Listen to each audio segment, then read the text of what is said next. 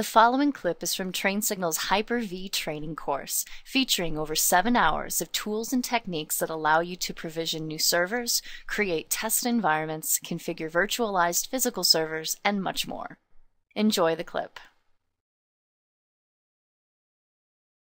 Let's go ahead and start off by talking about the whole dynamic storage thing. There's some really neat alterations and enhancements to storage inside of Server 2008 R2.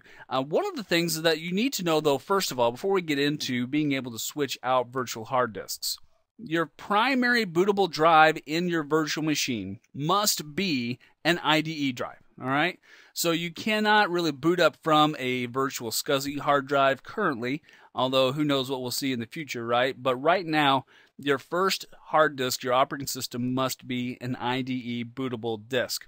Now, what we can do is we can attach up to 64 hard drives to a virtual SCSI controller in R2, and that's been an enhancement. We only used to be able to attach 32 virtual hard drives to a SCSI controller, so we have an enhancement there in R2, so we can daisy chain a whole bunch more hard drives to that virtual machine. But the cool thing is that you can add virtual hard drives and remove them on the fly while your virtual machine is still up and running, but we can only do this with SCSI drives, all right? So if we want to, on the fly, add a third virtual hard disk to our SCSI controllers in the virtual machines, not a problem. We can add those without taking the machine down.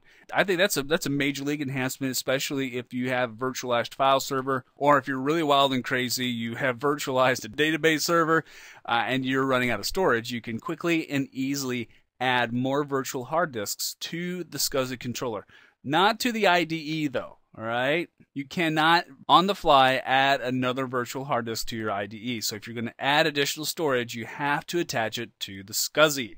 All right, so let's go ahead and then move on over to the server. And let me start off by showing you this dynamic storage capability, and then I'll walk through the other features that I mentioned in the previous slide. All right, let's move on over. All right, so here we are back over on the Hyper-V machine that we have been banging around on for this whole series, right? And so what we're going to do is we're going to take a look at that dynamic storage stuff, and along the way we're going to take a look at the other items as well. But let's go ahead and start off with the virtual domain controller here. Let's go into its settings by right-clicking on it and selecting Settings. Now, what you should be noticing here is that we do not currently have a SCSI controller to be able to quickly and easily add and subtract storage from. So what I'm going to do, and since this machine is shut down, I can go ahead and add a SCSI controller. Now, you can't add a SCSI controller to a virtual machine that is already running, so I did want to mention that to you. Now, when you create brand new virtual machines inside of Server 2008 R2, you'll automatically get a SCSI controller. You won't have to add one manually like what we're having to do. But since we upgraded from Server 2008, we didn't have that SCSI controller built right into our original machines. But we can go ahead and add one here real quick. So I'm here on Add Hardware, selecting SCSI controller and clicking Add. Bam, done. Now I'm going to click Apply, and that's going to add that SCSI controller.